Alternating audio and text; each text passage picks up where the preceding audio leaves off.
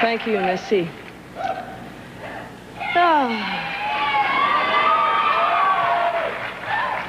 I would like to thank my colleagues, the reclines, Larry, and all the people behind me, holding me up. But I have to confess one thing to you people. For me, it has nothing to do with awards. It has nothing to do with record sales. It has nothing to do what category I'm in.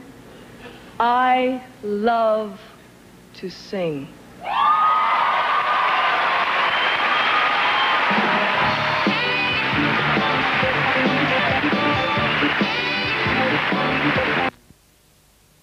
At the first Grammy Awards ceremony, there was one category for country music.